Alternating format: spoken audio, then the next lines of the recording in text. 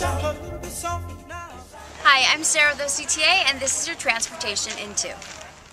San Clemente is only one of a few areas in the nation with an active rail corridor along coastal bluffs. More than 8 million people visit San Clemente beaches every year, and more than 50 trains pass through in both directions every day.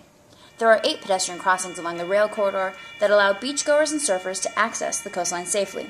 But listen to what a train sounds like when it blows its horn at 105 decibels as it passes through a crossing.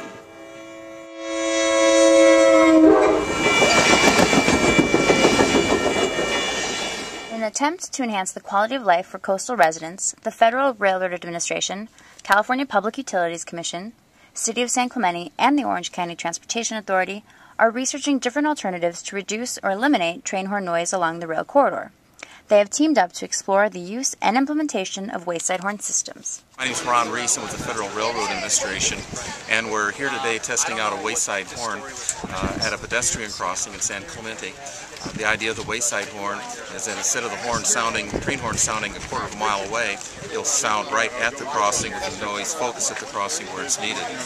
We're testing different sound levels to find which will provide good warning to the pedestrians that are at the crossing, and also measure the sound that's up at the residents.